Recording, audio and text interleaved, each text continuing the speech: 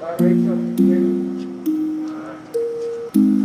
know, in the future, I hope to work as a director. I never really saw myself doing anything else. Hi, my name is Memo Mora, and I am the director of Robaluna. Hi, my name is Ciara, and I'm the director of Our Light Shines Through the Dark. Hello, everybody. I'm Nico. I'm the director of The Take. My name is Anna Chapman, and I'm the director of Window to the Soul.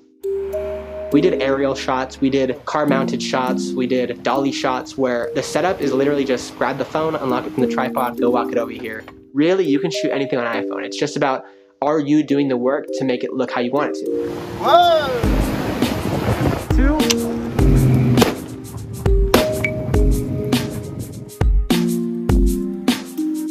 I think Nico took a very much visual approach with the idea of vertical storytelling. All of his compositions were arranged with verticality in mind. Whereas Memo's is very vertical in terms of like the story because of the relationship between person and moon captures that really well. I think the vertical frame allowed us to rethink the way in which we were shooting things. Towards the ending, we have a long wide shot of our characters looking up, and really just the way that the vertical frame plays that image, honing in just on our subjects and what they were looking up at. iPhone is made for running around and doing whatever you want to do. I'm very excited to use it for this too, because I think it's gonna really open people's eyes to realizing that you can do whatever you want with it. Using like the iPhone definitely got me to places where I couldn't get with a DSLR. If you just want to make like an animation, just because like you feel like it, I use the camera's like small size to kind of get in close into places. You can just slip it into a small phone underwater bag and be able to do whatever you want, whereas if you're using a DSLR, you're having to put a cage and all the weight. With a phone, you could carry it anywhere, you can do anything with it. As long as you're creative, you can DIY almost anything. For the ocean scene, I ended up using food coloring, and then I used a string and cotton balls to make the clouds.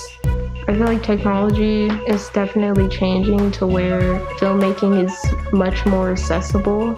I love doing DIY. I think it's a good way for people to explore the lack of limits that come with filmmaking and making any type of art. Anything, literally anything works. And I just find it looks cooler and you feel prouder because you know you made something.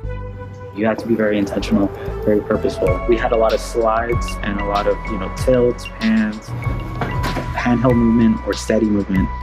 iPhone is just such a transcendent device that you can pretty much pick it up and go. In general, I think giving people the ability to make movies is one of the biggest skills you can give them because they can tell their story, they can make content, they can make art. We can make any kind of story shot on an iPhone. I think it has the potential to make anything you want. There's nothing limiting you or stopping you. This is why this project is so great, because the more we push the shot on iPhone films, it'll open up more people's minds to the fact that they too can do it. It's incredibly easy, the quality is amazing, and I do hope that we get a diverse outcome from people using the phones more as a means of connecting with each other visually.